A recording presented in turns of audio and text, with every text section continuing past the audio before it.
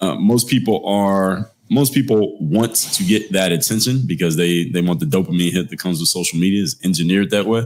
But as far as building that personal brand, if leveraged the right way, if someone understands the fundamentals of how having a personal brand can be leveraged towards getting the job you want, or running the business you want, or attracting the type of clientele that you want, or just making the right type of associations. If they understand those fundamentals, then it can be very powerful, with the understanding, the caveat that you can't get sucked into the matrix of giving all your resources to the social media platforms and not getting anything back, because they're already making out on this right now. All right, they're doing that on all of us by the day.